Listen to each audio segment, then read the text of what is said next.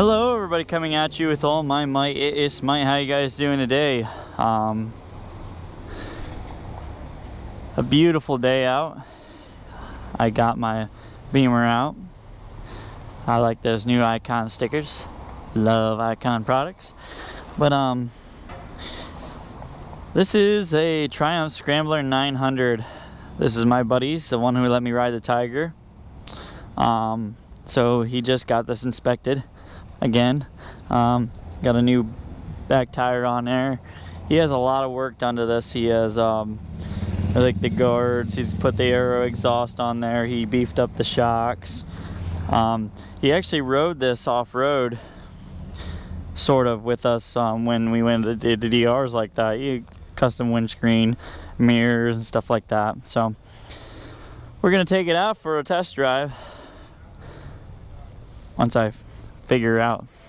I know the key is like on the side. Oh, there it is. Pretty sure this is it.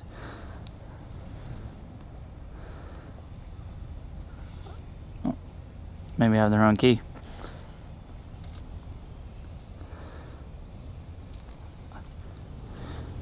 Okay. I have no idea what I'm doing. Yeah, I had to go in and ask him how to start it.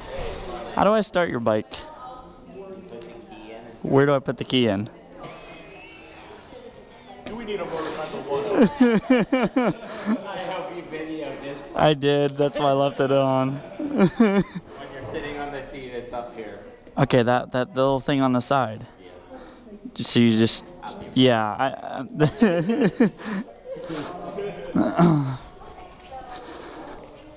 That's gonna be good for the video.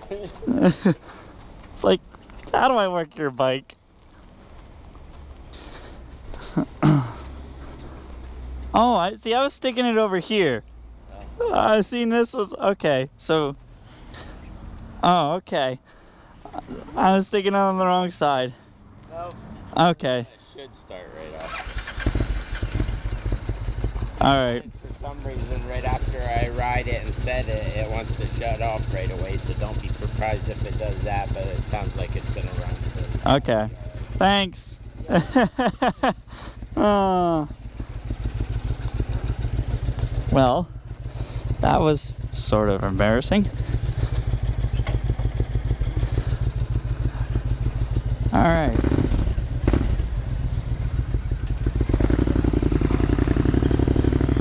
All right, and away we go. Little dinky mirrors. This bike feels like really small. Sounds amazing. It's even better when you're on it. Like, I always loved how this bike sounded. So that was never an issue for me. No turn on red. I always loved how this bike sounded because I used to ride behind him, so.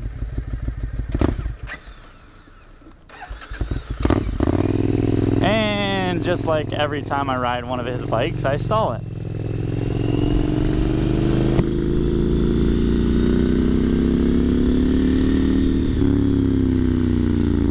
That's weird, like the keys are flopping around.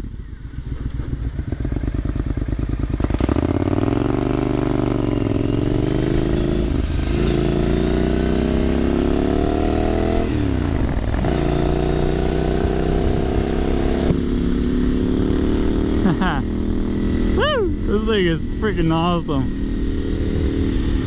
It's like heavy, but not. Oh man.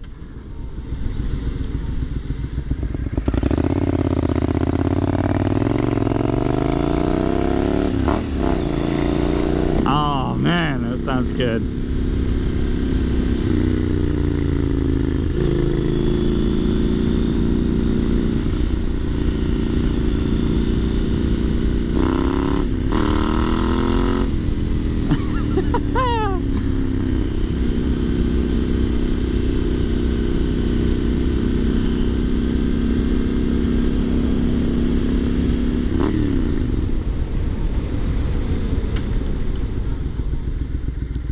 Definitely old-fashioned as for the instrument cluster. Not much there. This bike just makes me want an exhaust on my bike.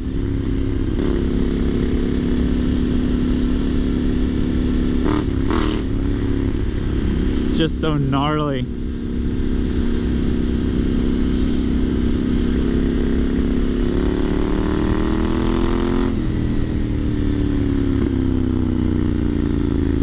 And being though this has Kenda big blocks on it, it's really not all that vibrating.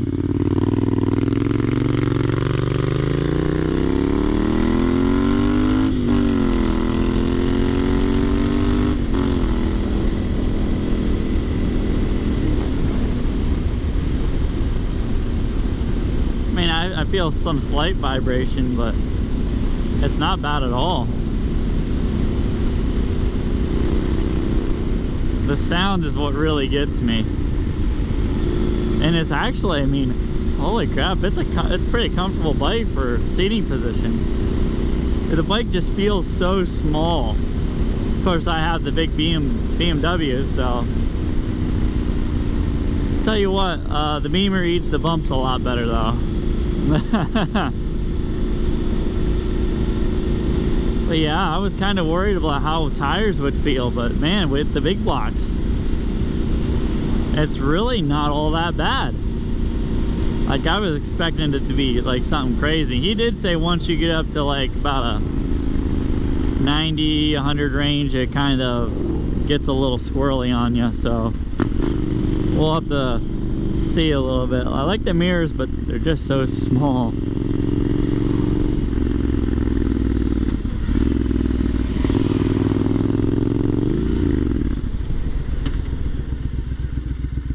It's just so nice. It's because it's low to the ground.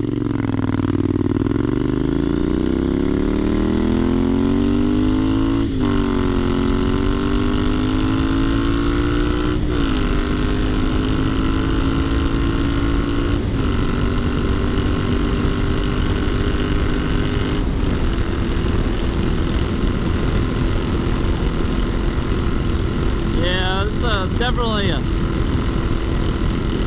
not as smooth as mine, but a lot more wind. You don't realize how much those windshields actually make up until you don't have one. I just can't get over that sound.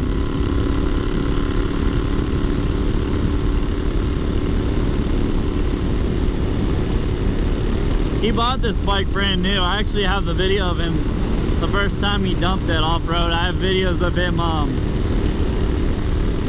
riding it in the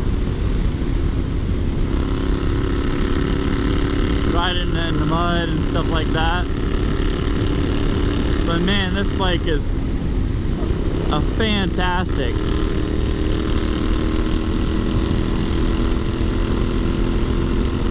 It's like that cafe racer style.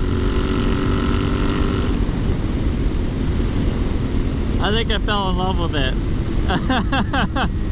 Oh man.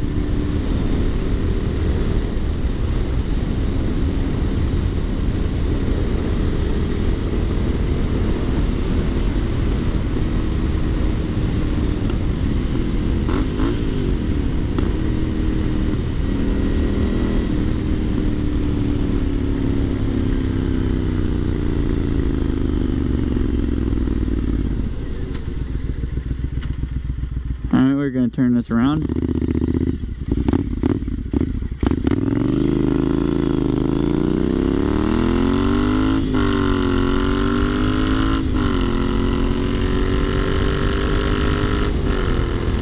It just turns so smooth for the type of tire. I mean, it has an aggressive tire on it. The mirrors, like, I can't see hardly anything out of, but for how this thing looks, practicality versus style.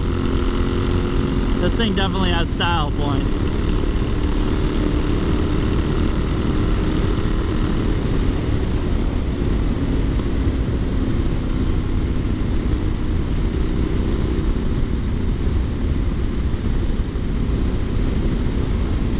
definitely with the big knobbies on there, I was thinking about using a sort of stuff like the Dynabeat, but not, but some liquid for tubes.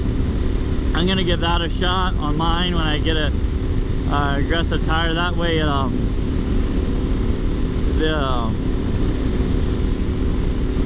that way it'll even balance them out, because I know you're gonna be fighting a knobby, but it'll help for higher speeds. But this thing's amazing.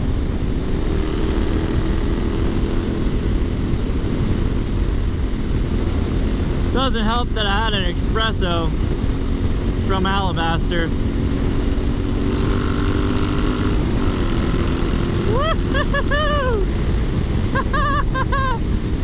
Oh man, I'm trying to go like sort of stealth mode more or less on my GS, so that's why I'm not changing the exhaust out. But man, if I were, I would have definitely get something cool like this. That Aero exhaust just sounds amazing.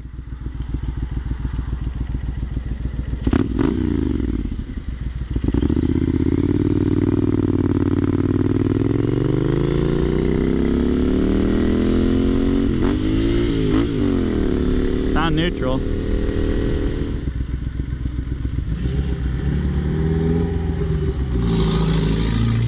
Man, look at that car go. I mean, the exhaust is right there. Oh yeah, that's not good. I melted my pantaloons. Sorry, I melted my pants. Probably because I put my legs up too close to the exhaust. Wouldn't be the first time an exhaust got me.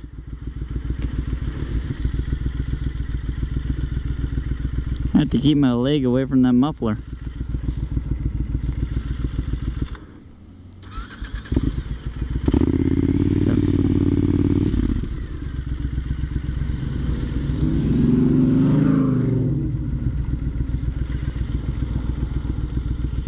Trying to scrape my pants off the exhaust. That is still very much hot on my hands.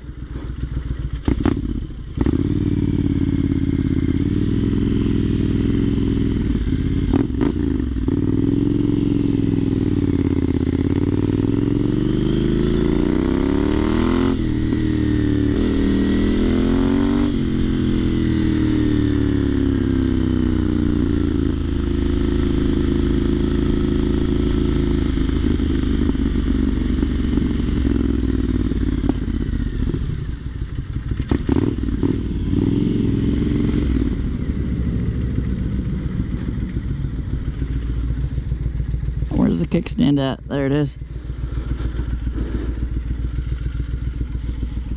So there we have it, folks.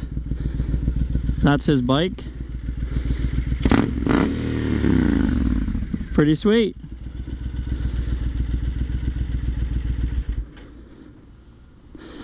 There we go, folks. There's my pants burn onto the muffler. That sucks. Burn a new hole in my pants. Oh well. And that's why you wear leather gloves though. Because if you did have to touch a hot pipe, it won't burn right away.